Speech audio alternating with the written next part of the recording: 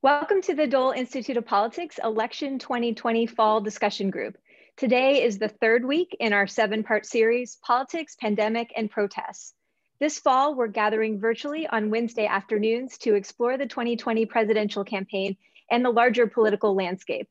And after the last several days, we have much to discuss. I'm Colleen McCain-Nelson, and I'm a fellow at KU's Dole Institute of Politics. I'm also vice president and editorial page editor at the Kansas City Star.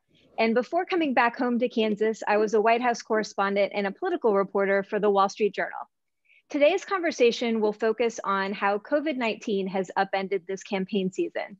And it's funny because we actually started working on the details of this discussion series back in the spring, choosing a different topic for each week's event. So it was quite some time ago that we decided that we would talk about the coronavirus on October 7th. But as it turns out, this is exactly the right day to focus on this topic. Way back in the spring, the pandemic brought the 2020 presidential campaign to a virtual halt with relatively little warning, canceling candidates' rallies for months, throwing the conventions into limbo, shutting down in-person fundraisers, and reshaping campaigns as we have come to know them. Today, we'll talk about the policy, the politics, and the public health questions surrounding the pandemic. And of course, we'll explore the implications of a massive outbreak at the White House after top advisors, Republican officials, US senators, and of course, President Donald Trump and the First Lady were infected with COVID-19. Before I introduce you to our guests, I do want to mention that we plan to make this an interactive conversation. I have questions for our panelists, but I want to give everyone watching a chance to participate as well.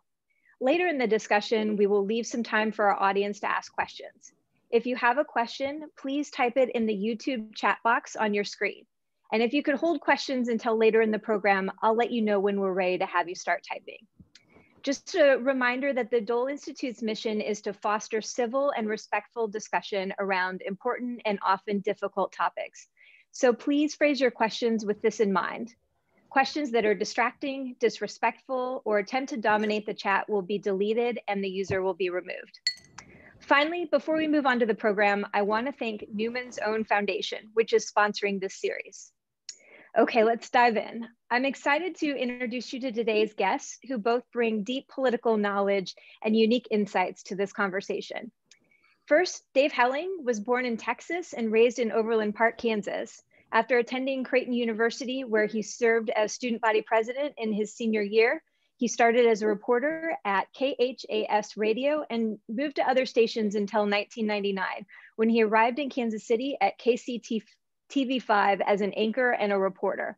In 2005, Dave started working as a political reporter, columnist, and multimedia reporter.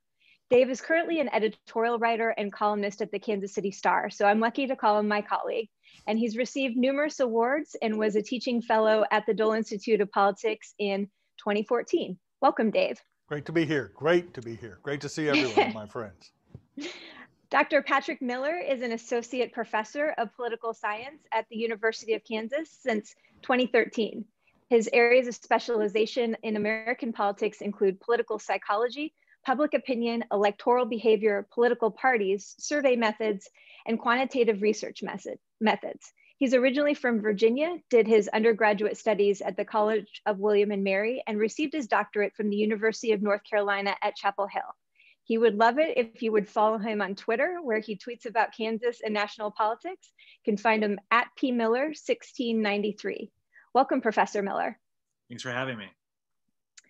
So we're going to be talking about COVID-19 today and talking a lot about the president and his diagnosis and the political implications for that. I want to start by saying, of course, that we wish the president well. We hope that he and the First Lady are recovering, as well as their aides and the other officials who've been diagnosed with that. Today, we're going to talk about political implications and policy around that, but just want to state at the outset that we, of course, wish them well. Let's start, though, with the broad question that looms large in the race right now and that we've all been contemplating since about 1 a.m. Friday, and that is, how does President Trump's coronavirus diagnosis change this campaign? And that's a huge question, and there are many different tentacles to that. So I'll let you dive in wherever you think it is appropriate. But Professor Miller, how does this change the campaign? Sure. I was about to go to bed, and then I saw that on Twitter. And then I didn't go to bed for quite some time.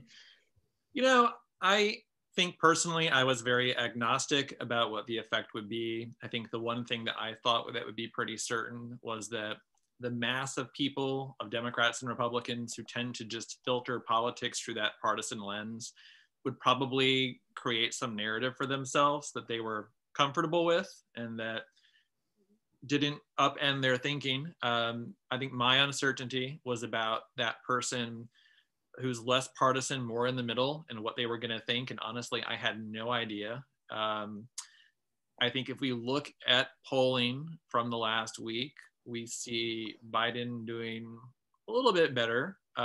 It could be one of these temporary changes that doesn't last. I think one thing we've definitely seen in the polling from Fox, ABC, other sources is that most Americans already were not particularly fond of how the president has been treating COVID, but when asked particularly about his own situation and how he may have gotten infected, about 2 to 1, excuse me, thinking he didn't act particularly responsibly. So I think it's turned into one of these things that in the short term might be costing him, but of course we still have a month until Election Day. Dave, how do you think this has affected the campaign? Well, I'm interested in what Professor Miller had to say. I think it may have a broader impact, not just on the presidential race, but all the federal, House races, Senate races, and others this year, because it's pretty clear for the last, to me anyway, over the last 6 months, that Democrats broadly were going to make the response to coronavirus a central issue in the campaign. And the corollary of that, of course, is healthcare, the Affordable Care Act, and really, an emphasis, if you will, on healthcare costs and healthcare efficacy in the United States. And so anything that gets the public's attention focused on COVID is at least potentially a threat to not just President Trump, but the Republican Party. And you can see that because he's been trying to change the subject for some time. I mean, he'll bring up immigration, or he'll bring up tax policy or spending or the Russian hoax, anything to stop talking about COVID. And there were signs, I think, maybe 2 weeks ago that he was having some success with that. He was still behind a little bit, but you got the idea that maybe COVID was not front and center in every voter's mind. Well, his illness, of course, changes that dynamic dramatically, in which people are, not only watching for, how the government treats COVID, but how he personally responds to illness. I mean, people wake up. Is he sick? Is he feeling better? Did he get an injection? What does that mean? What protocols is he undertaking? And so anything that puts the spotlight back on COVID, I think affects the race. And while I think the numbers that the professor cited of, the drops in the president's polling are more reflective of his debate performance than it is COVID, I think the debate may have hurt him a little bit. Yeah. I think talking about COVID more or less nonstop between now and Election Day will not only be a problem for him, but for Roger Marshall, Mike Parson, Amanda Adkins, all candidates in our area who have to in some ways defend the president's response, and who have more or less endorsed this idea of sort of a laissez-faire approach. They all say wear masks and do those kinds of things, but let every district make its own decision on schooling, and let city councils and county commissions decide. And as the numbers have crept up, and now as the president gets sick, I think that returns to issue number one. And I think that helps Democrats up and down the ticket, in my mind. I think that's a great point about turning the page, and certainly the president had been spending a lot of time trying to change the subject in the weeks leading up to his diagnosis. He wanted to talk about the economy and how great it has been under him. He wanted to talk about law and order. He landed landed on that as a theme for a while. And now we're obviously all talking about coronavirus again.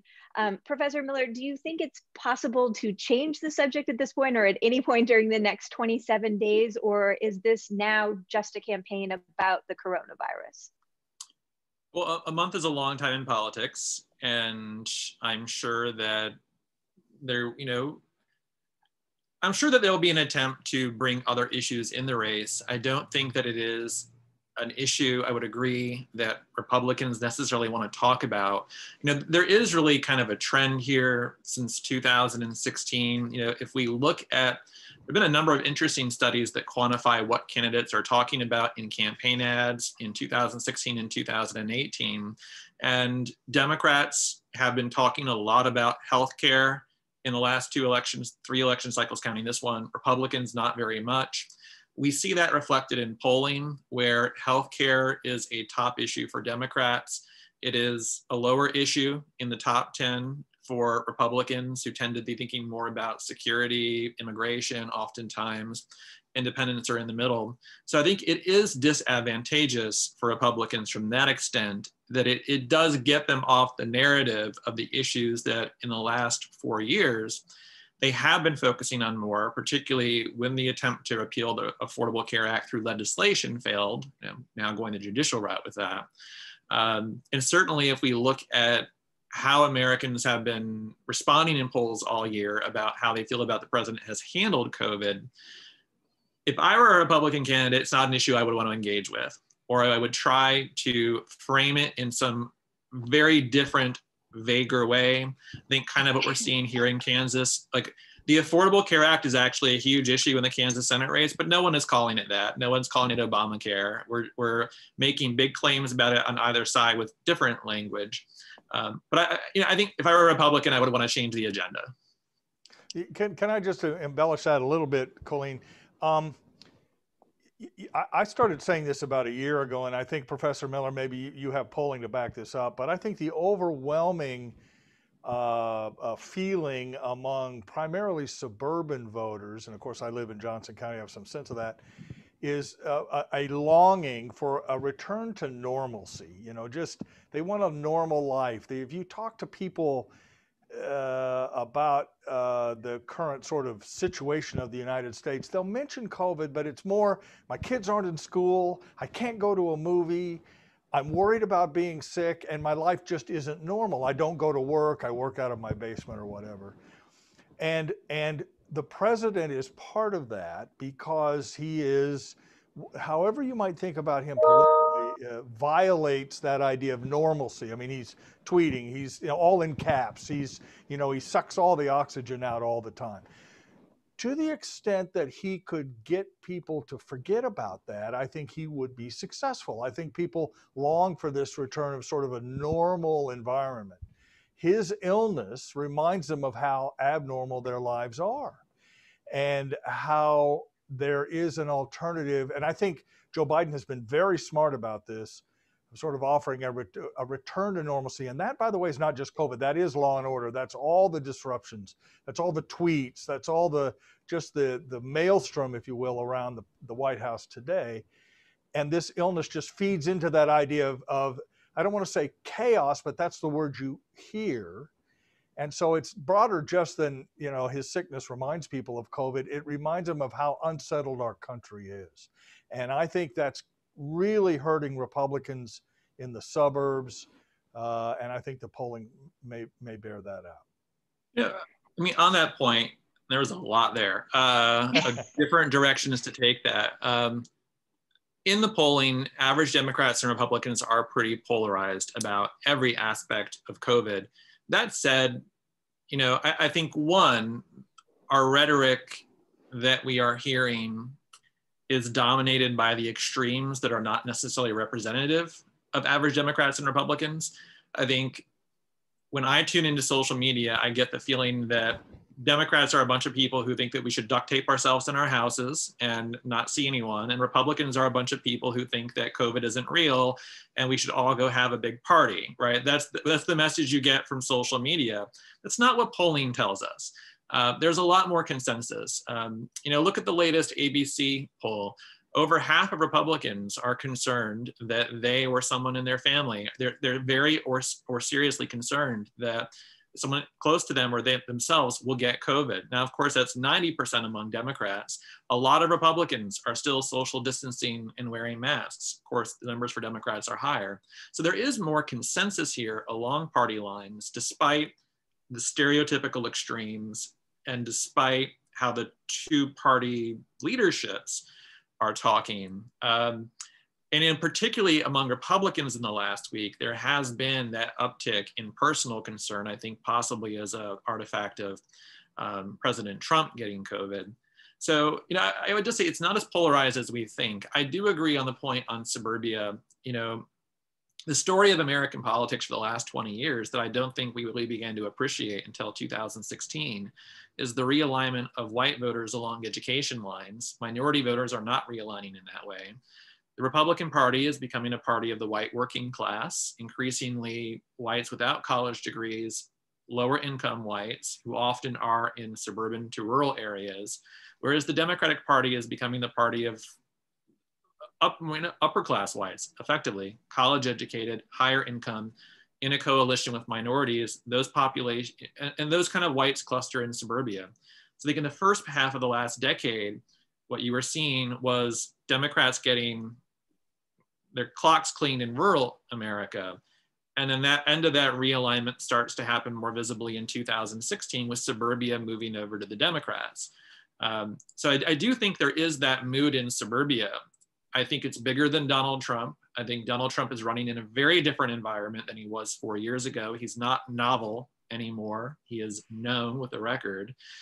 But it's all also in the context of how our two parties are actually becoming very different animals and coalitions from even what they were in the 1990s.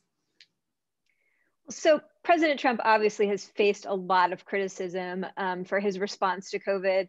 On the other side, Joe Biden has gotten a lot of credit essentially for wearing a mask and saying that he believes the scientists. And I'm not sure that, which to his credit, he's done and said both of those things.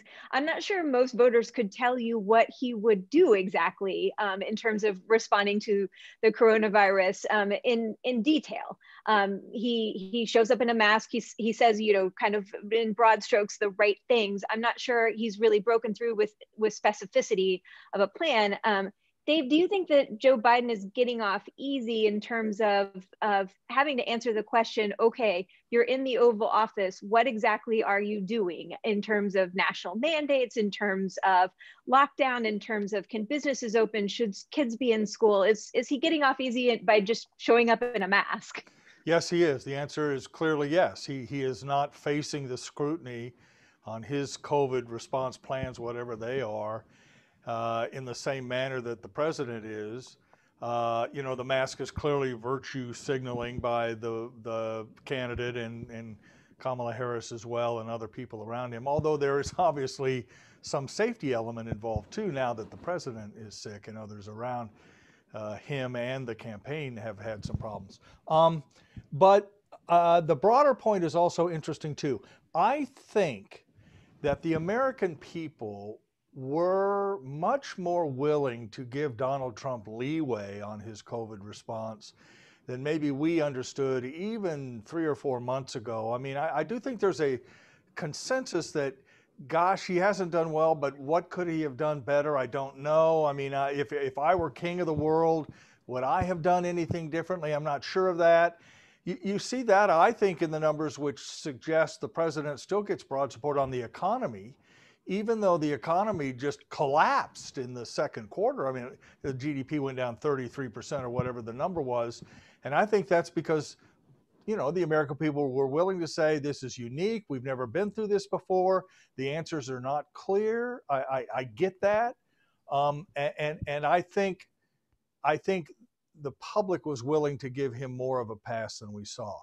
I think the president hurt himself just enormously by holding daily press conferences where he sort of rambled about COVID, and maybe we could inject some bleach, or maybe we could put some disinfectant light down the throat, or what.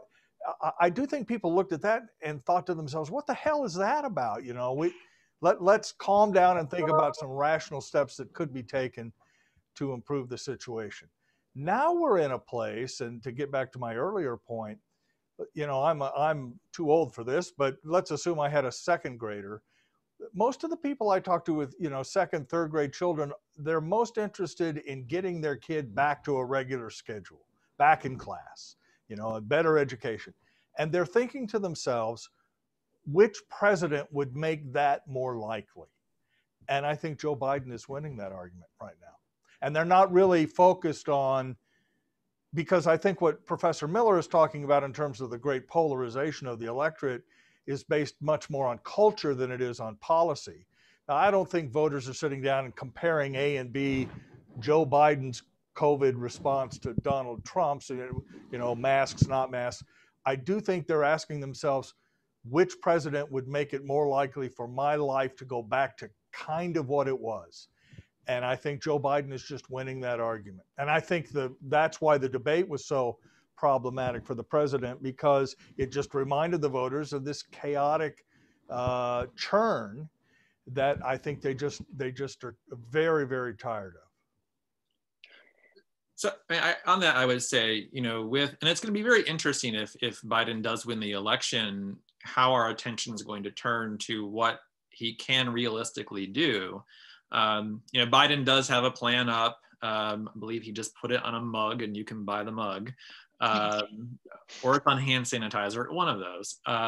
You know, it largely deals realistically with what a president can do at the federal level with legislation to help states and particularly federal response. But our political system is not going to change if he gets elected, such that he now has the power to personally control what's happening with masks or schools.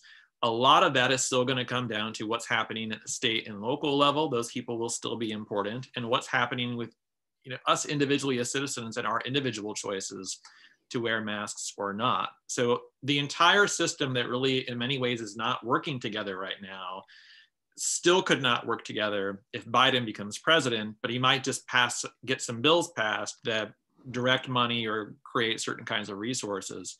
You know, to an extent, you know, we can ask, is Biden getting off unfairly or easier or not? But to an extent, that's also how politics works, because presidential elections are about their referenda on the incumbent or the incumbent party. You know, whether that's in 2000 and George W. Bush presenting himself as someone who is more moral, going to treat the office with more respect than Bill Clinton did. We weren't really too interested in investigating George W. Bush's morals, or when Barack Obama gets elected, you know, we just know Bush did not seem to handle that crisis well, George W. Bush and the economic crisis, and somehow Obama's going to lead in a different way. Voters hold parties accountable, presidents accountable, often without asking or really scrutinizing what that person's going to necessarily do when they come into office. And I agree with Dave's point that at least on that, you know, you go back to that rally in February, I believe it was, in South Carolina, where President Trump did not call the existence of COVID a hoax, but he called concern about it a hoax, and said that it will not be a big problem. And then when it became a problem, it will go away by itself. And then even if he didn't say things like only 10,000 people died, people close to him did. And I think for the average American, it all gets wrapped up in this narrative of Donald Trump not taking it seriously from things he said or his allies said that will probably be what a lot of swing voters vote on election day. Professor Miller, I'm interested in how the coronavirus and the guidance we received from medical experts became part of the partisan divide and just got knitted into, you know, kind of the different camps you were describing earlier in this country. We haven't seen that in other countries, much as like we haven't seen other countries have kind of the same partisan divisions about climate change. I'm interested in whether you think the pandemic had to be political in this country. Was that possible to avoid? And do you think it's possible to get to a place in this country where some of these issues where we're relying on scientists or medical experts, where we can have trust in government and trust in the scientists, or is just everything going to be political from here on out? Well, I think nothing is per se fated to be partisan or political or polarized, especially when there's not a track record of that issue being polarized. You know, there are lots of issues that we can point to in the last 40 years where Democrats and Republicans were on the same page, but when party leaders started to disagree about that, abortion would be a great example, looking at polling in the 70s and the 80s, the average partisans just followed. Or interestingly, trade, where, you know, and Donald Trump's a great example, where he comes in and in many ways runs as a liberal on trade in 2016, whereas the Republican Party had been more conservative, and average Democrats and Republicans just changed what they thought about trade in polling. So if it has become partisan on the street level, I absolutely think it's because our party leaders made it that way and we mimic and we follow. It was not destined to be that way. And I think that the big contrast between us and other Western democracies is not that the response didn't become political in those countries. I mean, it did. I mean, the UK would be a great example of that. But how you treat the seriousness of the virus and then what you do at the street level, whether it is wearing a mask or social distancing, or do we have a temporary closure of schools that turns into a long-term closure, that did not become super partisan in other countries. They really were not debating those things. It was more of, what do we need to do now to hurt in the short term, and then shut it down as much as we can, and then we can all go back to normal as much as we can. That didn't happen here. It was very, very partisan from day one. But this is one of those instances where I would say, look to our elected officials as the people who modeled that for us as average citizens. Yeah, and I think, Dr. Miller, from the very beginning, there was a sense among lots of Republicans, and I think the president shared this view, that shutting down the economy, whatever that meant, closing schools, closing businesses, canceling tournaments, all that stuff back in March and April, lots of Republicans saw that as not aimed at COVID, but it was aimed at ruining the economy so that President Trump would not get reelected. And so immediately there was this partisan tinge that we're not doing this stuff because we're sick. We're doing it because the president has the greatest economy in American history and the Democrats want to ruin it. Through that prism then, through that window, every decision that got made at every level of government suddenly becomes either pro-Trump or anti-Trump. You know, if you're wearing a mask, that says one thing. If you close your schools, that says another. If you require, you know, if you say restaurants can only be 50% full, that's not about COVID, that's about hurting restaurants and therefore hurting the president and bringing him down. And so I think almost from the beginning, this was fated to become a political issue, which again, Donald Trump fed into by encouraging that view among his followers. You know, let's reopen on Easter, you know, with no real attention to what the public health people were saying, but it was a political gesture. Let's reopen on Easter. And I think that's plagued this debate from the start. I do think a lot of people are surprised that we're still in the middle of dealing with this virus. I think a lot of people thought it would be gone by the end of the summer.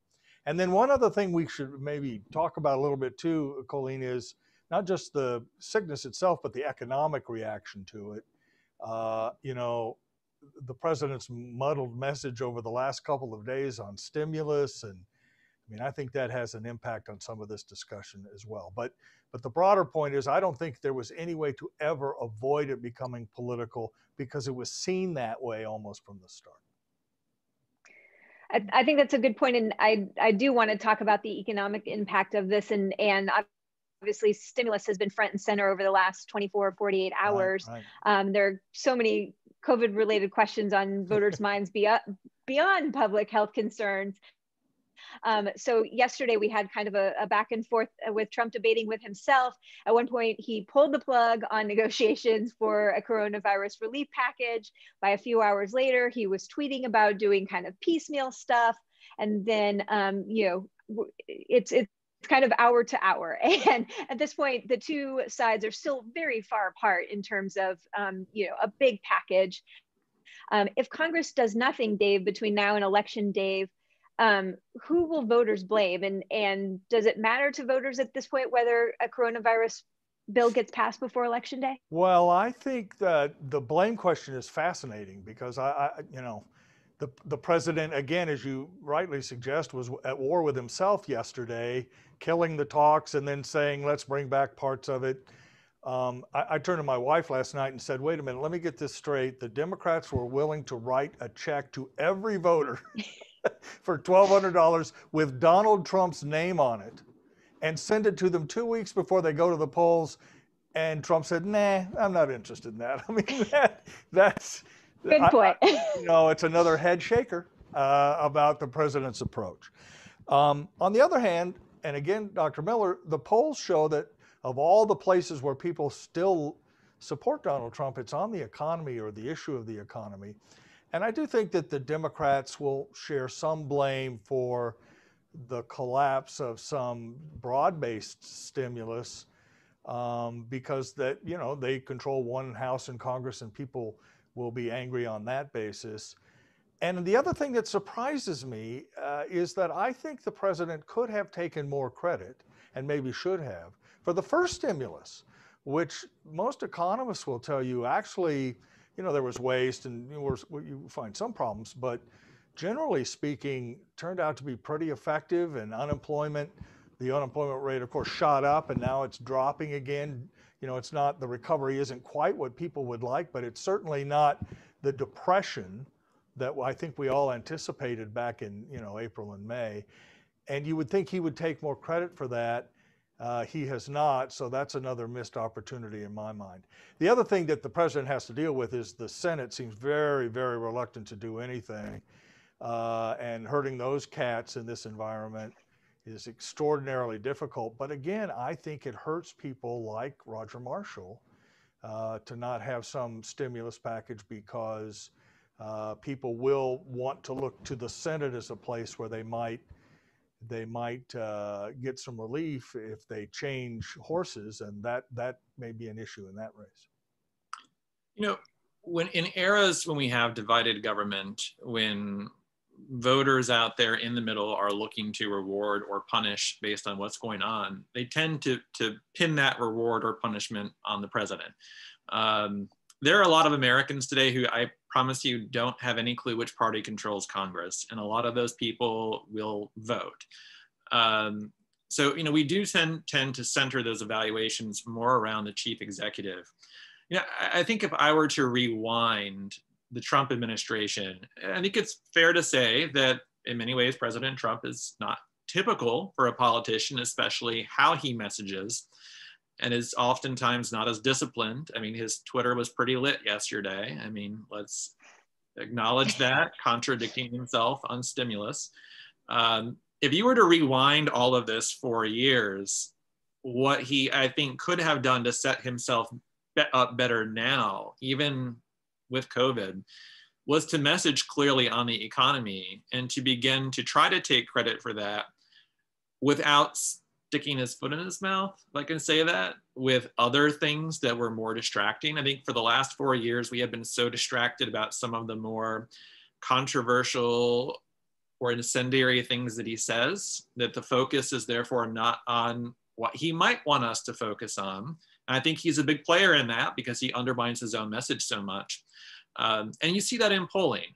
It's really only in the last, right before COVID, when voters really started to tilt more in the direction of giving Trump credit for the economy rather than themselves or businesses or Barack Obama. I think Trump could have had that happen earlier if he had been more disciplined in the messaging about that, but he wasn't.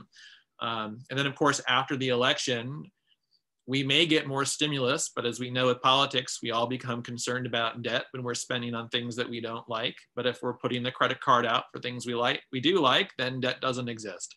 So I'm sure that issue will come back, particularly if Biden wins. So during yesterday's 6-7 hour period when Trump was on the side of no stimulus, pull the plug, he told members of the Senate to just focus on getting his Supreme Court nominee, Amy Coney Barrett, approved, and that should be the priority. Dave, I'm interested in your thoughts about the average Republican voter and whether that person cares more about confirming a Supreme Court nominee versus getting coronavirus relief? Well, I think the average Republican voter, Colleen, does care more about the Supreme Court, or at least the average Trump supporter. That's a huge thing for that party and for the president. But the average voter, I think polling shows us again that it's the reverse, that people are much more worried about the economy of COVID or the impact of COVID on the economy than they are about confirming Amy Coney Barrett, particularly in the current environment in which there is, I think, some understanding of what happened to Barack Obama's nominee 4 years ago, and the idea that you would rush this through at the expense of $1,200 checks in the next 2 weeks. The normal political calculus would say that's probably not the direction that you would want to go. But again, I think the president's conflict, people say all the time, just ignore the tweets and look at the policy. The tweets are the policy and have been the policy, and that's particularly true now. And so you can't ignore them. And to see the president yesterday saying no more talks, well, maybe there will be talks. Then Mark Meadows said today, no, the negotiations are over. Well, maybe we can do something for the airlines. Maybe we can't. That just adds to this atmosphere of dysfunction and chaos that I think is the president's biggest problem, as opposed to the specifics of, whether there's going to be, money for state and local governments. I think we care about that as reporters and certainly politicians at that level, but I don't think the broad public is going to make a yes or no decision on Donald Trump based on that issue. But the idea that they can't get anything together, they can't get this fixed, it's a dysfunctional government, and Donald Trump tweets incessantly about that dysfunction, I think it's just a problem for him. And Dr. Miller, I mean, every poll over the last 48 hours has seen another 2 or 3 points. I say every poll, virtually every poll that I've looked at shows another erosion of 2 or 3, maybe 4 points toward the former vice president and away from President Trump. I mean, Rasmussen had Biden up 12 points today. That's the world turned upside down. It is, yes, with Rasmussen's. Be nice here. They threatened to sue a KU student for talking about their polling record. But back to the judicial versus COVID question. And I agree. Republicans would not like the election to be held today. They have a month. I have actually not seen the question posed, which would you rather have? COVID, whatever, stimulus, relief versus judge. Traditionally, since the 1990s, your Americans who care more about the courts do lean substantially more Republican, more conservative, mostly because your real constituency for courts is heavily evangelical. It's white evangelical Christians who are losing on abortion rights, losing on gay rights, and taking that conservative majority of the court opens the door to, undoing same-sex marriage, undoing abortion rights, right? Long-term goals of that movement. So for the past several decades, that has really been the pattern. What is different about this nomination is not that Democrats are more concerned than Republicans or prioritizing it more, it's that party gap has closed and they are equally concerned or equally prioritizing it as an issue. So that advantage that Republicans have traditionally had about this has turned into no advantage, which actually is different and kind of helps the Democrats that they're revved up about this, maybe because it was Ruth Bader Ginsburg and she's an icon for many liberals. But yeah, I think that's another one of those issues though, that he would like to turn the attention to that, but his own messaging undermines that. In this case, his own actions undermine that. I think President Trump likes to act like the government is separate from him, but he is the chief executive of that government, and he has the ability to lead and negotiate in that government. And 4 years ago, when you're not an incumbent, people see this as different. It's refreshing in some ways. But when you've been running that government for 4 years, and you're running against that government in many ways, I just don't think it's as effective. You said earlier, Dr. Miller, that the Republicans have a month. Do they really have a month, do you think? I think, first of all, people are voting now in important states, A. And B, I do sense that if, as we get closer to Election Day over the next month, that the desperation of this president will become more apparent. He's already tweeting in all caps. And so you get the idea that he may start, and Hillary and the Russian hoax and all that today, that if he feels like he is losing or it's slipping away, he may become more aggressive and some would say more desperate rather than the other way around, and that would feed this atmosphere of chaos that I was talking about. It doesn't seem like they have a month to turn this around. Well, things are closer in swing states, and his situation is not as bleak when you look there rather than national polling. And you could certainly envision, be prepared for another electoral college popular vote split. I think that is entirely within reason, particularly if he can pull off those narrow wins in enough of the swing states. I would be surprised if he won the popular vote. But I think there is more capacity for Republicans to salvage this than we might think. This election is a little bit different in many ways. 2016, you had, and this was part of the issue with polling, it wasn't actually the polling, it was that voters were so fluid right up until Election Day about, are they going to vote? Who do they vote for? Particularly Republicans. Republicans had a harder time coming to terms with Trump than Democrats did with Clinton, but then Comey letter drops and they lock in. So there's just a lot of uncertainty. People are more set this time around in who they're going to vote for, even your swing voters. So, I don't think they have a month to persuade 95% of us. I think they have a month to persuade maybe 5% of us who are uncertain about whether we're going to vote or not. And if we are, who we vote for. And certainly if you're talking about a state like Florida, that's basically tied on average in the polling, that could be the difference. Yeah, I think that may be right, but the idea that there is some message that you could come up with in the next 2 weeks that would swing those 5% that didn't swing them over the last 6 months, boy, that's you've got to draw to an inside straight. I don't think that message exists. I think if I were advising the Republicans, it would be change the topic. I did want to spend a minute on debates. Obviously, we have a debate tonight between Kamala Harris, Mike Pence. We're 8 days away from what is supposed to be the second presidential debate.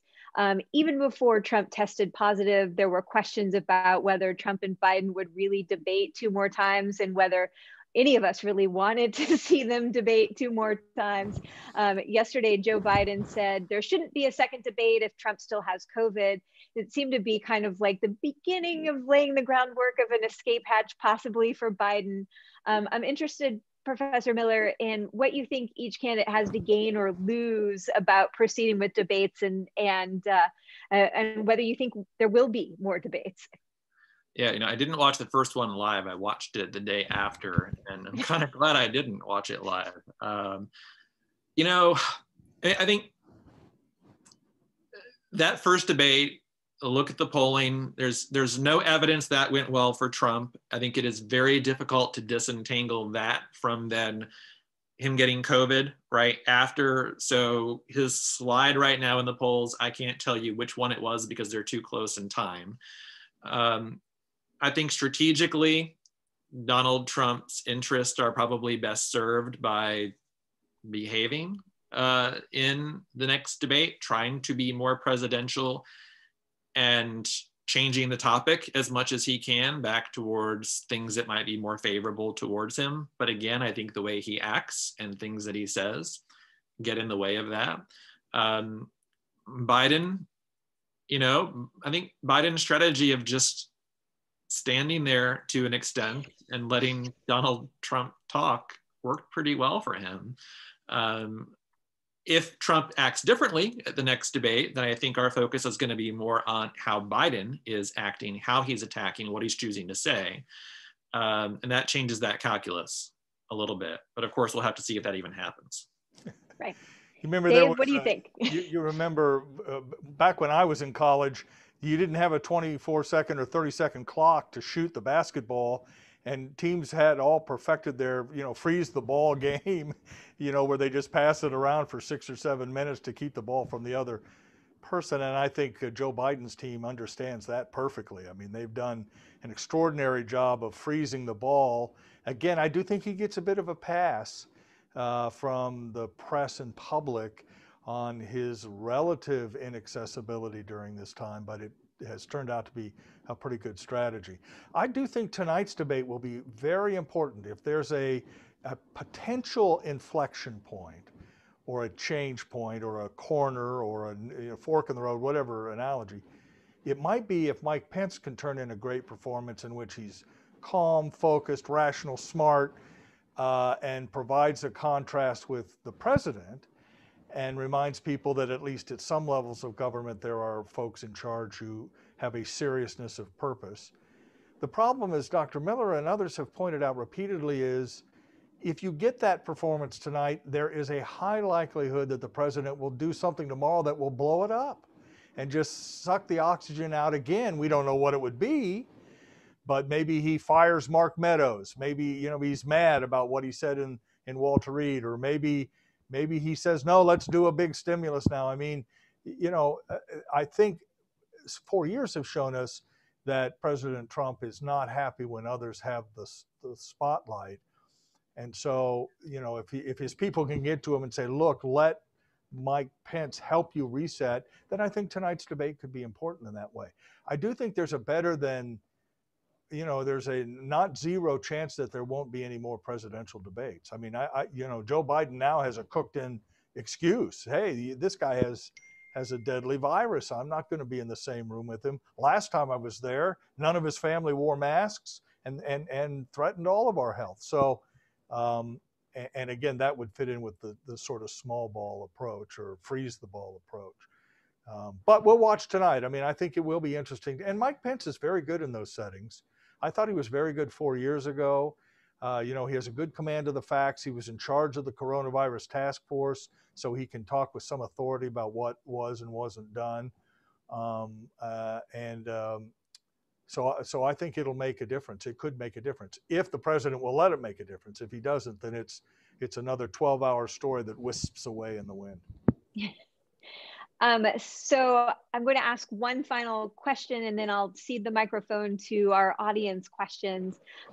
So if anyone watching has questions for our guests, go ahead and please start typing them into the chat, and I'm coming to you next. But my last question, I'm interested in both of your thoughts about, and we've touched on this just very briefly, just what impact the coronavirus is having on other campaigns further down the ballot, particularly in Kansas and Missouri, although we can certainly talk about other races in other states. I'm interested in there's so many limitations on campaigning. If you're a candidate who wasn't well known, it's hard to get out and do the glad handing. You can't do much in-person campaigning. Also, if you're a Republican, you're having to answer for Trump on coronavirus. Are there candidates or races in particular where you think a candidate has really benefited or suffered from what's happened during the pandemic? Dave, what do you think? Well, I'll go first, and I would say that the Missouri race with Mike Parson and Nicole Galloway is a place where we might see this show up, in part because Missouri's response to the coronavirus has been less than optimum, particularly in recent weeks, and Mike Parson caught it, and his wife caught it. And so this whole dynamic of people saying, geez, if it threatens the governor, it threatens me as well, I think we'll have some impact. And Mike Parson has basically followed the Trump playbook on his COVID response, which is leave it up to the counties, leave it up to the states, wear a mask if you want, let the big cities make their own decisions, and then the rural areas, as we've talked about on the editorial board, Colleen, as you know, I got an email the other day from someone who had traveled in rural southern Missouri, who in essence told me they don't even know it exists there. There's no mask, no distancing, no precautions whatsoever. People still gather for coffee. They still go to restaurants. They're still going to movies. They literally don't, and going to church, which is where, churches combined with, and gatherings like that, combined with nursing homes in some of those smaller communities, you do get the occasional hotspot. So I think it could play a role there. I think it's going to be an interesting thing to see what happens in Kansas with the Senate race and even the 3rd District House race, where it's pretty clear that Sharice Davids is talking a lot about COVID as well. That may turn on different things, because I think it may be less of a difference between Adkins and Davids than maybe it is in these other races. That's my own sense of it. Yeah, it's been interesting to watch campaigns adapt to this. And in many ways, Republican campaigns haven't had to adapt because they didn't really change strategies. Like, Republicans never stopped knocking on doors. A lot of Democrats did, and I think we're starting to see Democratic campaigns nationally and in the Kansas legislature do more of that field, the door knocking, no touch or no contact canvassing and so forth. So Democrats are kind of changing to more traditional strategies late there. I think I wondered how would voters learn and how would they engage when maybe candidates are not as aggressive, or campaigns about reaching out in person. And, it's been interesting to track individuals who look at numbers of online engagement, and it appears that searches for candidates are up, searches for COVID and what's happening with COVID policy are up, traffic on websites for candidates is up. So I think to an extent you have an electorate that is a little anxious, looking to learn, and seeking out some of that information themselves that maybe the campaigns aren't as aggressive about putting in front of their faces.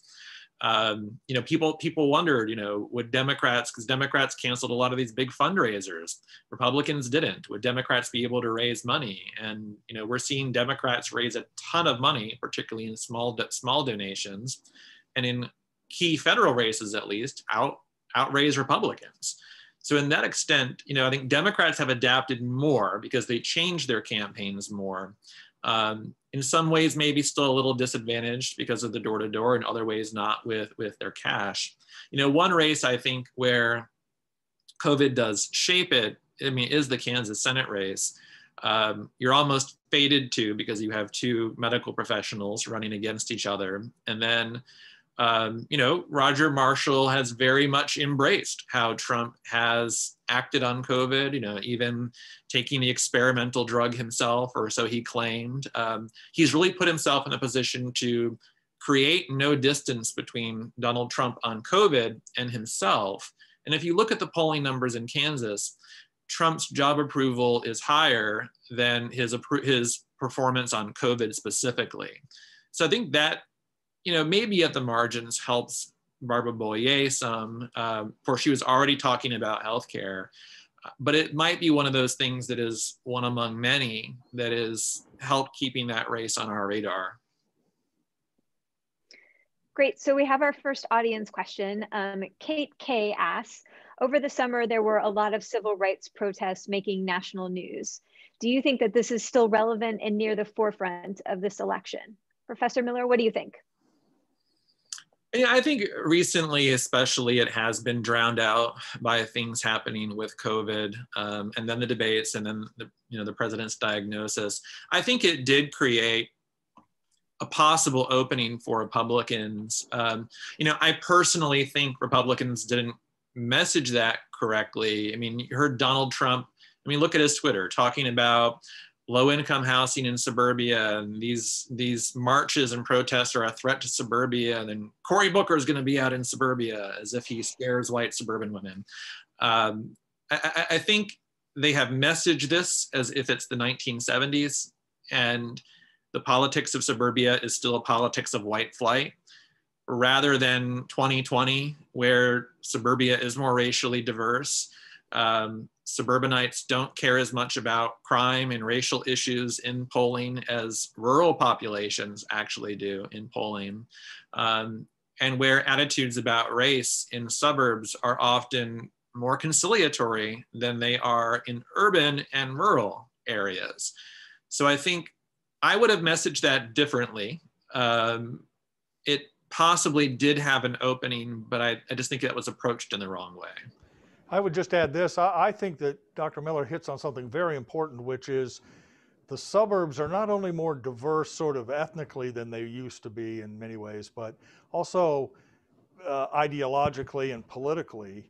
I covered the race between Dennis Moore and Chris Kobach for the U.S. House seat, the 3rd District House seat, which, gosh, I want to say it was 2002, 2004, somewhere in there.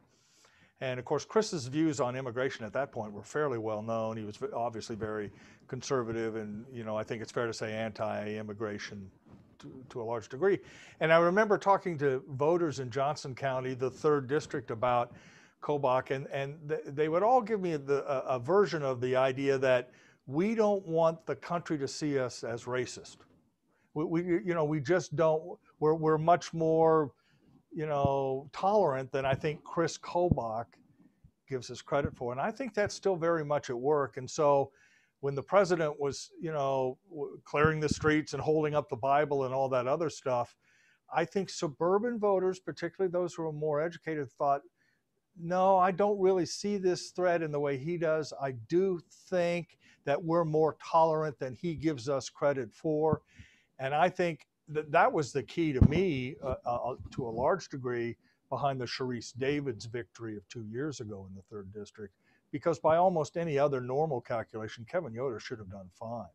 But I think the Trump impact was found among suburban voters, many of them women, who said, in essence, we want to show the world that we can tolerate a candidate like Sharice Davids, or that we like a candidate like Sharice Davids. Tolerate is probably a bad word, and I think that phenomenon is playing out all over the country, to Donald Trump's detriment, I must say. So another audience question, and Dave, I'll come to you first on this one. Carson D asks, do you think the vice presidential debate will cover any other topics not covered in the last presidential debate? So if you're trying to decide whether to tune in, are we going to hear anything new tonight? Yeah, the question is, did we hear any real topics in the first presidential debate? I'm not sure I'm sure COVID will come up. I'm sure the COVID relief package will come up. I do hope that there's some discussion of foreign policy. Typically that's what they do ask vice presidents about, and I think that would be interesting to hear them talk about relations with China and tariffs and protectionism in the Middle East and relations with NATO. I mean, I do think that that's an important topic. People are going to find that boring, but I do hope they come up and talk about that a little bit. But I think the economy, COVID, and law and order, in that order, will be the main topics tonight. I'm not entirely sure. It would be nice to cover some new ground, and I will definitely agree. Personally, I probably care an obscenely amount about foreign policy, more than the average voter. I'd love to hear more, but not betting we will. I would just say, you should watch it, even if it's the next day like me, because we have 2 presidential candidates who are older. One of them significant pre-existing conditions. Not sure if the other one does, other than being older. COVID's going around, and there is a non-zero chance that one of these 2 individuals on this stage tonight may succeed to the presidency in the next 4 years. I mean, we don't wish that for either one, but you should know who these people are, and have some level of knowledge about what they're bringing to these campaigns and to government. So Ann G asks, COVID has changed the mechanics of campaigning, more online, less in person. Does that favor some candidates over others? Dave, I'm interested, obviously you look a lot at campaign ads and what candidates are doing. They're trying to campaign on Zoom. Is anyone doing that really well? Not that I've seen. I've seen a lot of ads. And they haven't changed very much. The pictures are more sinister and the voices are more threatening, but that approach really hasn't changed. There is a great reliance still on postcards, and I tell people all the time that's where the worst stuff is in terms of claims and counterclaims, because there's no possible way that those postcards can be given a sort of a truth watch scrutiny like you can to a TV ad. So beware of those. I do think, and maybe your audience would be interested in this, and Colleen, you can talk about this too. COVID has changed political reporting just dramatically, right? I mean, first of all, the boys on the bus, there isn't really much of a bus anymore, particularly on the Joe Biden side. You were on the Hillary campaign plane. I mean, give us your own observations. Newsrooms are closed, basically. Our ability to talk with regular voters has been reduced because it's a threat. I mean, maybe you could talk about that a little bit. You're absolutely right. And I mean, I spent what felt like years and years on the campaign bus in both 2012 and 2016. And I mean, campaign reporters are with the candidate all the time. If even if the candidate is giving you relatively little access, you at least have eyes on the candidate with all day, every day. And you also have a chance to kind of take the temperature of voters as you travel around the country. And I think right now it's really tough both for reporters to get a sense of the candidate's momentum, the candidate's mentality, and also just to kind of see little changes in the electorate. I mean, you would have a chance to see how things were resonating on the campaign trail. And at this point, we're all sitting in our houses and tweeting at each other. And it's a lot tougher to gauge how the candidates are doing and how voters think the candidates are doing. Yeah, and I would just add quickly, that's very important, not only at the presidential level, but at the states, the U.S. Senate race, the House race. One of the dirty little secrets of political reporting is that most of it is done on the phone or in an office up until the last 2 or 3 weeks. And then the best reporters really do want to get out and talk to people and understand what messages are clicking and just get a sense of it. And that's been really precluded up till now. And so I don't really have a feel at all for Boyer Marshall. I've watched, you're right, I've watched the ads, I watched the debate. We interviewed Barb Boyer on a program that we do today that's at kansascity.com just moments ago was posted. But to talk to voters, to get a sense of where messages are making a difference or not, I don't have a feel for that at all. And I think that really has changed political reporting here and across the country. Professor Miller, and to go back to the original question, do you think that changing the way that candidates are campaigning is that favoring any particular candidates? Is this working for anyone? Well, in a typical campaign, the most effective forms of contact are in person, face-to-face, like knocking on the door or having people work their social networks. If you want to persuade voters, you need to recruit people to persuade their friends and family. There's not much evidence that postcards are very effective. And I agree, I'm getting postcards in the Senate race right now in Kansas that are making claims about healthcare, and they cite bills in the US Senate that neither of these candidates had anything to do with. But then this bill is somehow proof that a certain candidate has a position on healthcare that's going to make it cheaper for you, right? Ignore those postcards. Not a lot of evidence that those things are effective. Not a lot of evidence that calls are effective. But what I think is different about this election is we are seeing some indicators that voters are more engaged than they normally are. So if you're not doing as much of that in-person campaigning, to an extent, I think voters compensate for that a little bit if they're looking up information more, trying to learn more. Who that benefits, I think it's very hard to say. I think you just have a universally kind of anxious electorate wanting to learn.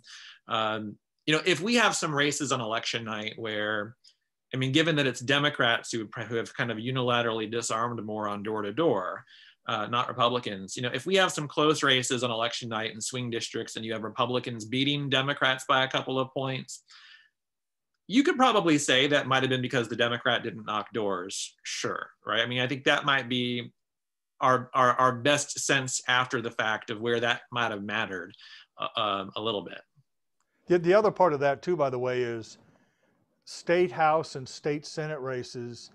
And Dr. Miller, you know a lot about these races. It's not just door knocking, but they do forums, little neighborhood things where 10 candidates will show up. And I'm always, I've moderated several of those, and I'm always shocked that 100 people will show up and listen to candidates. And then the important thing is those 100 people talk to 100 of their neighbors, and so they can sometimes make a difference. And we're not going to have any of those this year, and I think that will have an impact too. One thing Democrats are doing that I've not heard about Republicans doing in federal or state campaigns is using some new online platforms to try to virtually create some of those forums. So, you know, the idea being that you can recruit your supporters to recruit their friends, and you kind of put your supporters in a position where they're making the contacts rather than you as the campaign, and then getting people to come on to a Zoom happy hour or something like that. A lot of Democratic campaigns have been really advertising their efforts to do that. I've not seen any Republican campaigns doing that. I don't know if that's going to be effective per se, or even that what the Republicans are doing is going to be effective, but it is a difference, I think, in how they're approaching that. Zoom happy hours pretty much sum up 2020. So, with that, time is expiring on us, unfortunately, but this has been a really compelling conversation. I want to thank Dave Helling of the Kansas City Star and KU professor Patrick Miller for sharing their unique insights on what really has been a campaign unlike any other. We'll be back next Wednesday at 4 p.m. to talk more about the 3 issues that have been game changers in this race. Next week, we'll be talking more about the pandemic, but also about the economy and social unrest. I want to thank everyone for joining us today. Please come back next week. And if your Wednesday afternoons are already booked, you'll be able to find all of these discussions archived on the Dole Institute's YouTube channel. I hope to see you soon for more politics, pandemic, and protests from the Dole Institute at KU. Thanks.